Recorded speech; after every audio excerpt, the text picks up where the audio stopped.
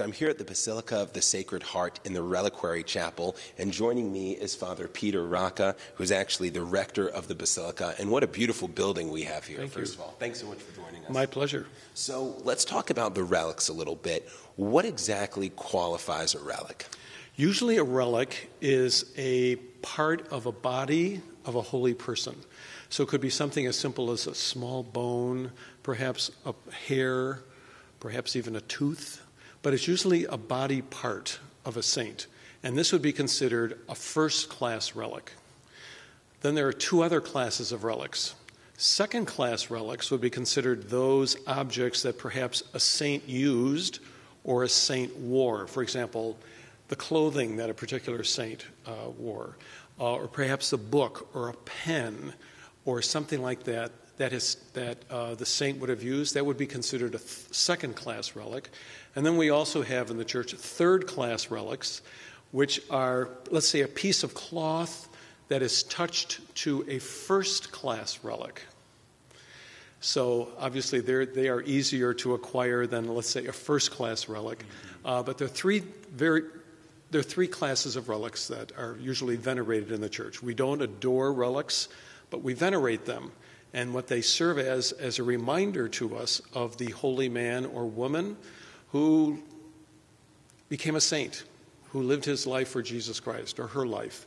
So they are reminders to us of holy men and women who we believe intercede with God on our behalf. So when we see a relic, we think of that life of the saint that we are venerating, and perhaps offer a prayer to that saint. And we know that the prayer of a holy person is very powerful in the presence of God. And so that's what we believe is intercessory prayer. Just like I might ask you to pray for me if I'm not feeling well. If we can do that with one another, we can certainly do it with the saints who are with God to pray for us as well, that they offer their prayer to God on our behalf. But a relic would remind us of a particular saint that we might feel particularly attracted to. Absolutely, and we're obviously surrounded by a number of relics right now, quite the collection. Yes. So tell me, how many do we have here, and how'd you go about acquiring them? We have here in the Basilica over 1,600 relics.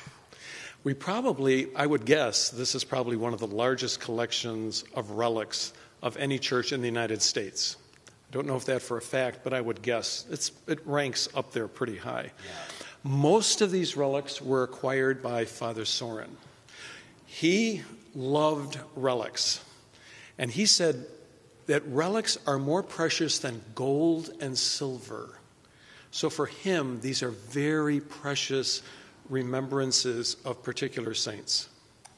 And acquiring them, obviously, he was the primary person. How did he go about doing them? He as head of our order, he would make many trips to Rome, and he would secure these relics in Rome for the chapel here. And this chapel was built in the 1886 to 1888, specifically as a reliquary chapel.